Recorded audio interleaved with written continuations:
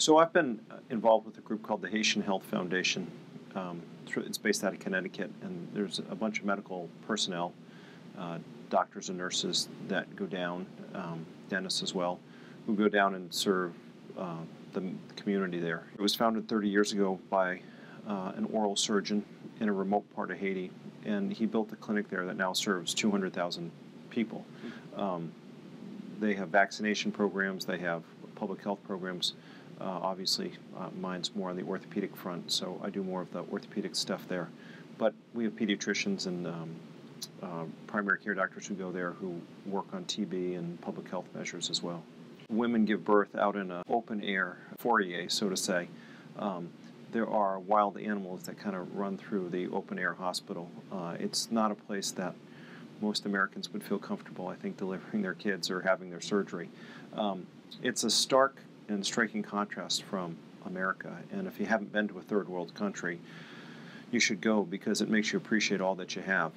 Their patients are very grateful for anything you can do. There's problems with cholera, with TB, with diseases that we don't really have in America. My role basically is there's a hospital there. I see people line up and come in, and I see them and take them to the operating room, the ones that I can help, things like club feet, tendon injuries, bone malformations. There's a lot of congenital disorders there.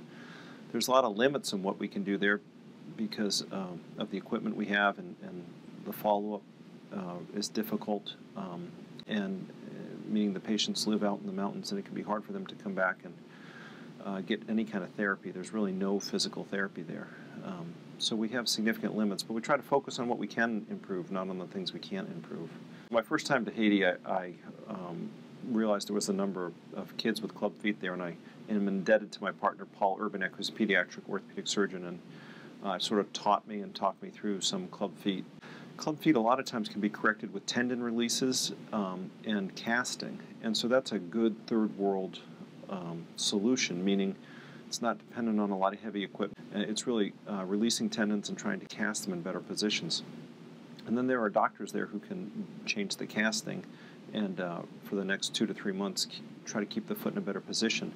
People who have club feet have trouble walking, and if you can get the foot so that it's flat, it really can make a big difference in a child's life. It's the most humbling thing I do. It's rewarding and frustrating at the same time. When you see a child with cerebral palsy, and I have a picture of a little girl in a ballerina dress, when she comes in and she can't walk because her Achilles and hamstring tendons won't stretch, and you need to do tendon releases again and can make a big difference for her, that's very rewarding.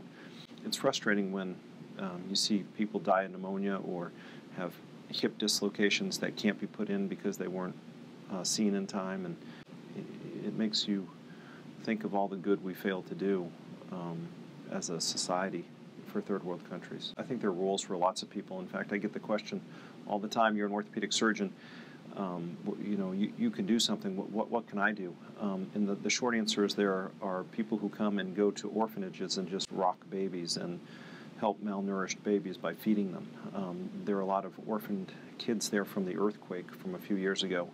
And so just really taking care of kids is an easy way for lay people to help.